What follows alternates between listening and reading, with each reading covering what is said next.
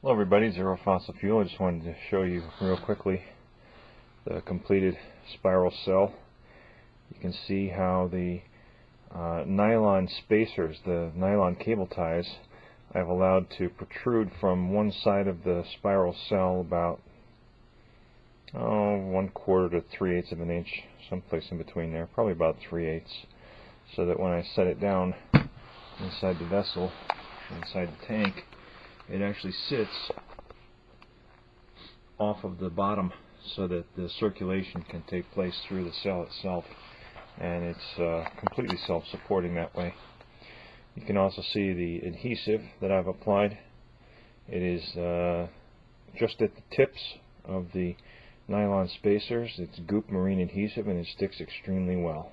I'm going to put it in the electrolyzer tank with just distilled water, and I'm going to measure the DC resistance and see if it was an anomaly with the capacitance value that I got earlier.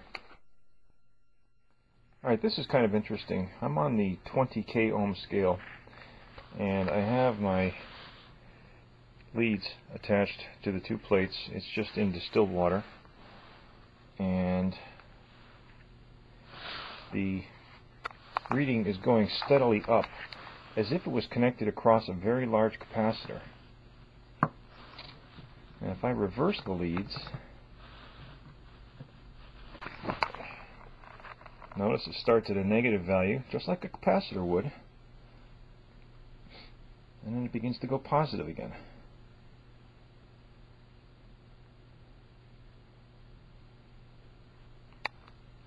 I'm going to change scales and go to the 2k ohm scale. And you'll notice, even on the 2k ohm scale, it charges pretty slowly. So it really does behave like a large capacitor. That's not exactly what I expected from this in distilled water. I expected it more to behave like a very small capacitor, 0.03 microfarads to be exact.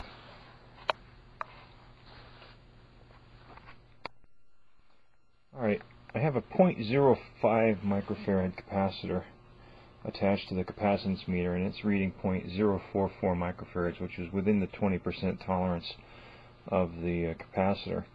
And I wanted to see what happens when I take a 10k ohm resistor and put it across the terminals to simulate a leaky capacitor, and watch what happens to the value. The value actually drops. I thought it would go the other way, because I thought this was behaving like a leaky capacitor, and the anomalous reading of 0.03 microfarads that I was expecting was actually showing 2200 microfarads, a very large capacitor.